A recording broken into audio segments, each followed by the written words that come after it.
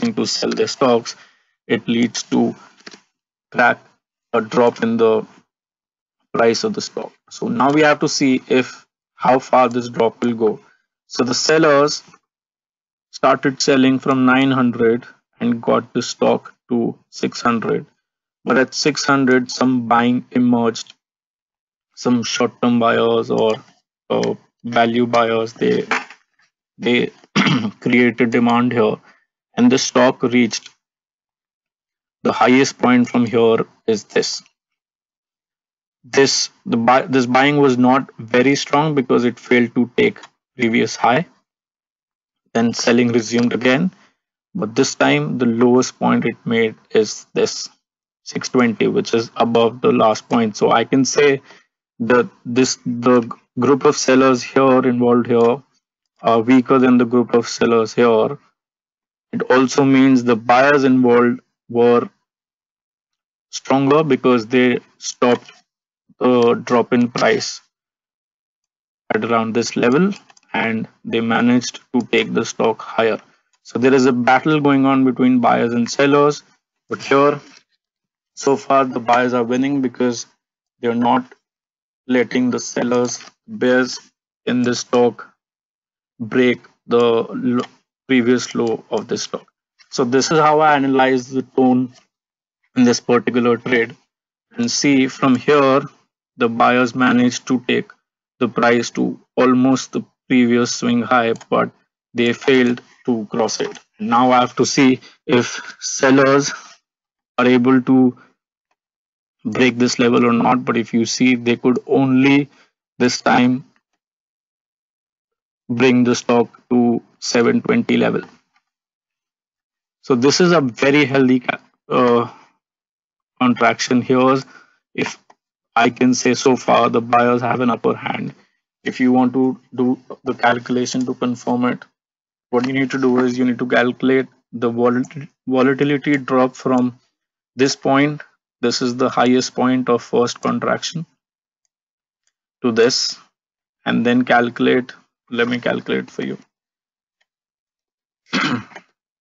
This high is about 900 and this low is about 595. So this is a drop of 34%. From here, it's 815 to a drop of 615. A drop of a contraction of 24%. So last time it was around 34. This time it's only 24. It's not a great drop because ideally the contraction should be half of the previous one. So if this is 34, the best would have been 17 or 18, somewhere around that. But it's not really damaging. I would still continue to look at the stock. Now, if you the third contraction, this was first, this is second, now the third one. Look at it. By just looking at it, I can say it's the contraction is way smaller, and it's a very healthy sign that the stock can take out this high very easily. Let me just calculate this level. This high is 795 and the lowest point is 724. So this contraction comes to 9%. Last one was 24%. This time the drop is way more than 50%. It has now come to 9%. This is a very healthy sign. So a good VCP always has 3 contractions. Look, this is 1, this is 2, and the latest one is 3. And the third contraction is the most healthiest one. It stopped at 9%. So now for me, this is the highest point where I would place my buying bid and do my calculations before stop loss calculation, the quantity calculation, which is called position size, for taking a trade, which I will explain you how I do that. So if now you see this happened day before. if you place your bids here 795, the stock actually went, because this is the line of least resistance. Look at the force of the candle now. The buyers are back, the volume is high. How easily it crosses level, because this all the selling from here to here was absorbed. The supply was absorbed by these buyers. Now this line was very easy to take out, and with very little buying, this price, this level was crossed, and from 795 the stock touched 845 in just one session. So this is how healthy VCP looks like. There are certain exceptions. There's one more factor. There should be a along with the price contraction, there should be a time contraction also. So if you see here, the time taken to form the first base is, this is 4th January and this is 19th March. So about 2.5 months. From here to here, this is 19th March to 10th May. So almost 2 months here. So not a big drop, like just like there was no major price volatility drop. Similarly, the time drop is also not massive, but it's acceptable. But if you see in the latest contraction, the time drop from 2 months is only 5 days. It's only 5 days. So it's way more than 50%. It's a great exceptional sign that you will see rarely. This is the reason why I had decided to take this trade. So when I decide to take a trade, the only thing that I know is that this trade has high probability of working in my favor. That's all I know.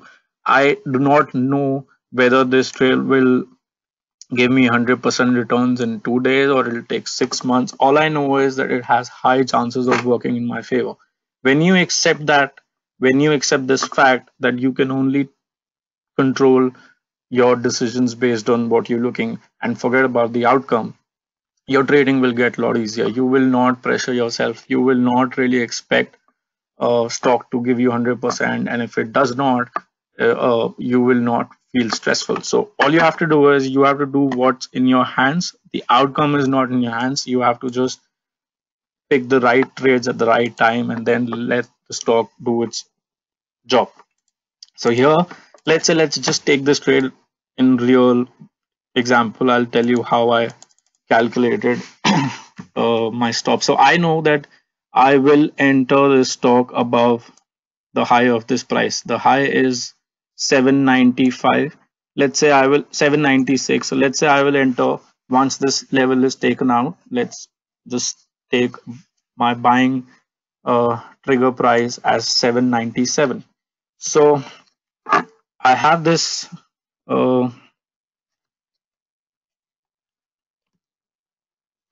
sheet that I will send you after the seminar ends, which I use to calculate my stop and the quantity that I will buy. So my entry price is clear based on the charts. It's 796. The entry. This is where you will enter this price. Now I will show you how I calculate stop. Let me pull up a slide for you.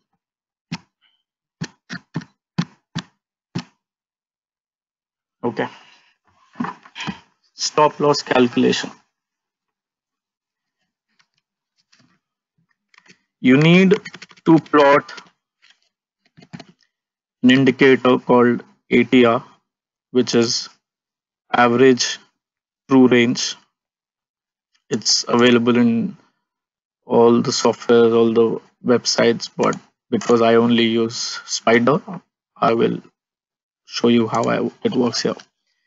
You need to plot a 20 period ATR on the daily chart. Change the period to 20 and click add. This is your ATR value. So on this date, 16th of May, the ATR value was 34.88. What I do is I take twice of this value to calculate my stop. So in this case, my buying is 796. Let's 797. I'm sorry. The ATR is 34.88. Let's just say 35. So twice the value of ATR on a 20 period comes out to be 70. Now you need to deduct 70 from the buying price. The number comes out to 727. That's your stop loss. That's where you will place your stops. Now go back to the sheet where you calculate the quantity. Put 727 in this red box and you will get 4 options of at different risk levels. I'll explain you which level I start with and which level one should start with when starting out. I've taken a default setting of net worth of 110 lakh here.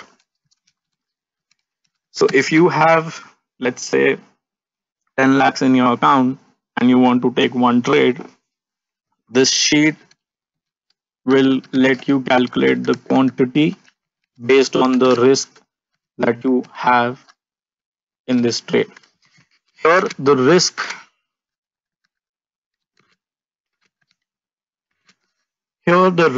is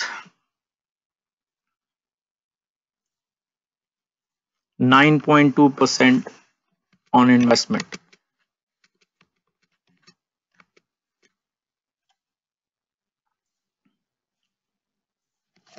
But if you,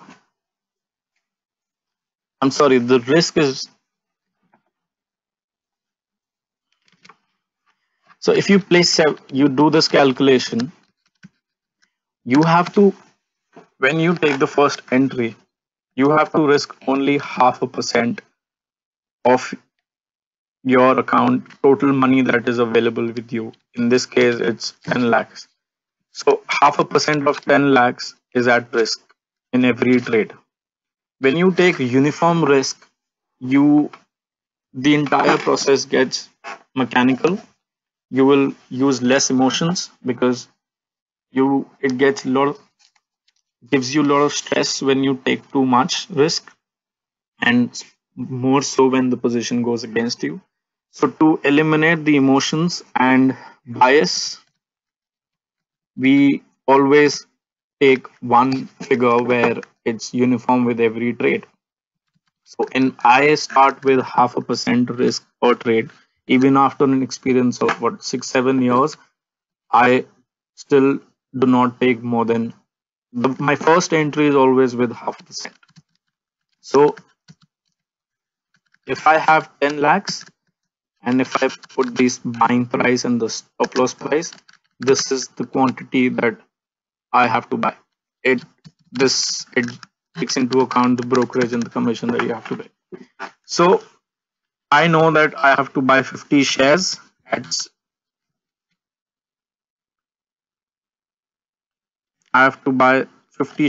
this price. So now I have the stop loss level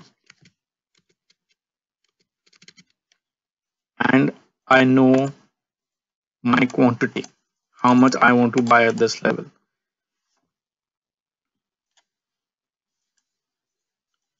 I will place my buying bid here of 50 shares and I'm in this trade now with 50 shares. Because this is a very recent example, I will do the post buying evaluation every day and will decide whether it's behaving good, whether I should stay in it, add more, or cut it and get out of the stock. My main objective is one should always be risk averse. We all, especially the beginners, they always look at profits. My advice to you is look at risk first. Calculate your risk, let the market do the rest for you. If you have done the right risk management, if you've placed the right amount of bet on a particular trade and you don't interfere with your process, the market will give you good returns as long as you find a good trending stock. So in this case, this is a recent example. So we will follow up. In few days, we'll get to know whether this is working right or not.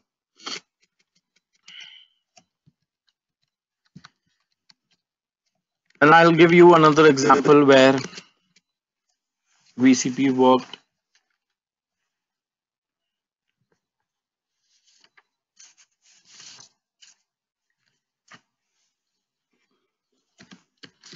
This stock called Sorrel Infra. When I had traded it, it used to be known as Store One. Let me pull the stock.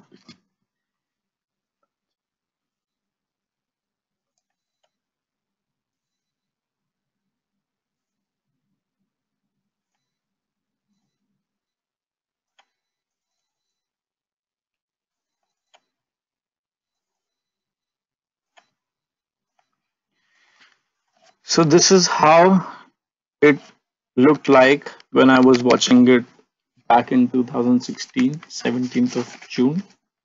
This is the daily chart, and this is how the weekly chart looked like. So on a daily chart, if I zoom in, there was a clear uptrend, my first requirement of VCP. Now the stock is in consolidation, pulling back, but let's see if it's pulling back in the right manner. If you see, this is the first contraction, then it contracted only this much, and then there was the third contraction from here to here. Let's just calculate these numbers. If you do the calculation from here to here, it comes out to, let's just do a live calculation. This is 160, this is 120.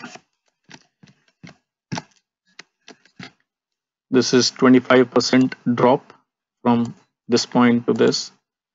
Now from here, 151 to 120.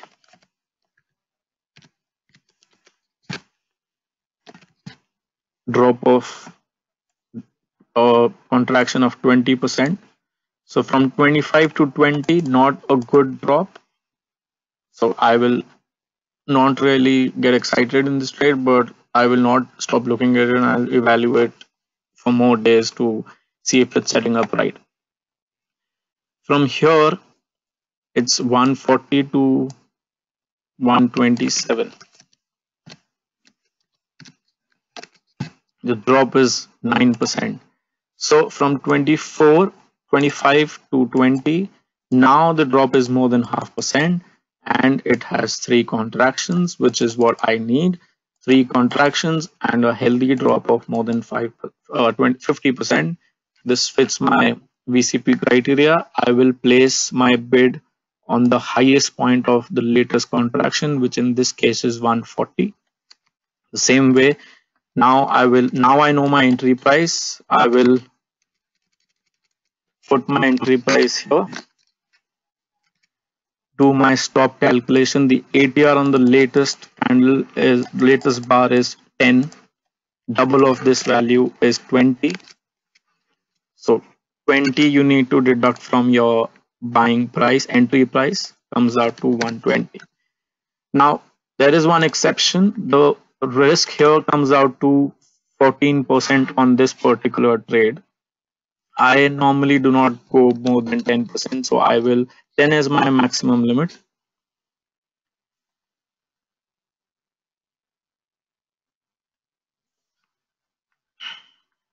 So I think 10 works out to be, this is 10%. This is where my max stop level, loss level is. So I will enter at 140, and my risk, I will get out at 126.50. Like I said, this is my first entry in this stock, so I will not risk more than 0.5% of my total net worth on this account, on this trade, I mean. So this gives me my position size, which is 400 shares. I will place my bid just above 140 and see how it pans out. On 17th of June, this is how it looked like, and it filled me the very next day, closed at about 140.70. I was in this trade here, and now I'm invested in this stock. Now I need to review it on daily basis after the closing and see if it's setting up right, if there is a need to stay in the stock, add more, or just if there is a need to cut the trade or no. So I will go one by one and see how. I'll show you how it turned out for me. The next day, this is how it opened, a gap up and closed at the highest level, a very good sign. And this gap up was with volume. See here, good sign. There is absolutely no reason for me to close this trade. This is one reason. These are the stocks that I look where I want to add more and make most of it. When you start a trade and from the get go you are in profit, these are the uh, trades that you should invest more. Instead of looking for a new stock to invest, look for the right opportunity in the same stock. This is known as pyramiding. This is how you buy on the way up. So we just don't buy without just because it's going up. We wait for the right opportunity. So I would give you my first indicator is like if the stock is 5%, has gone up 5% up from my entry point, then I would look for a re-entry or a place where I can add more of the stock. The stock is already uh, up here by more than 5%, and now I will look for in coming days. I will look for an opportunity to add more. The next day, this is how it opened and closed even higher with equally high volume. I'm happy, but I don't have my second trade yet.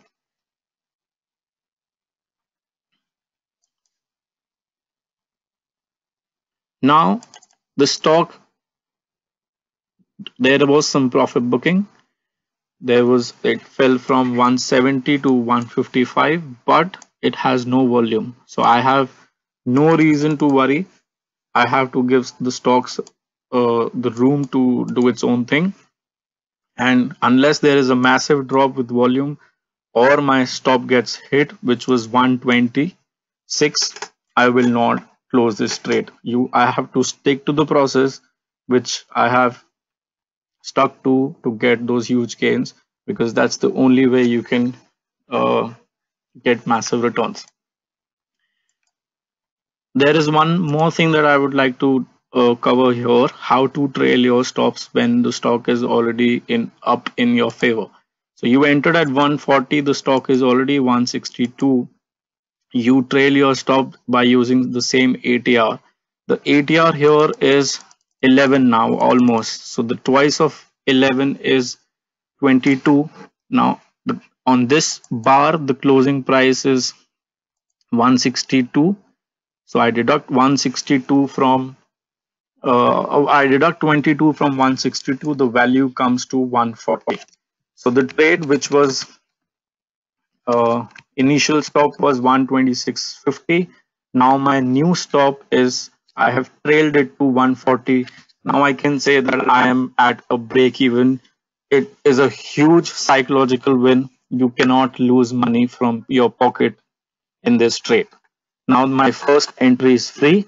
I can look for another entry, go for bigger risks, because my first trade is already giving me is free for me. So this is how I go and take bigger risks in the same stock. Now after 2 days, the stock fell to about, almost hit my stop, but never really triggered it.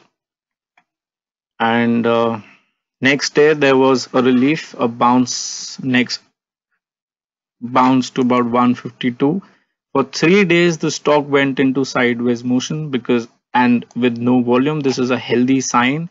I want to add more of it, and I will add, like I said, the volatility was from here to here, then it went from here to this level. So this is my highest swing level. I will place my new buying bid above the high of this level, which is what I did.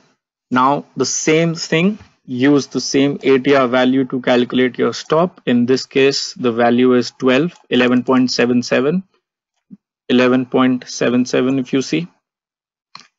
So the twice of it is 24.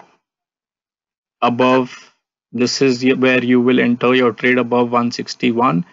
Deduct 24 from 161 and you will get your stop loss level.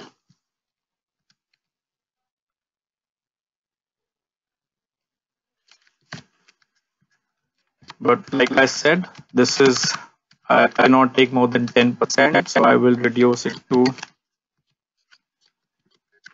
I will keep the max limit to 145.50.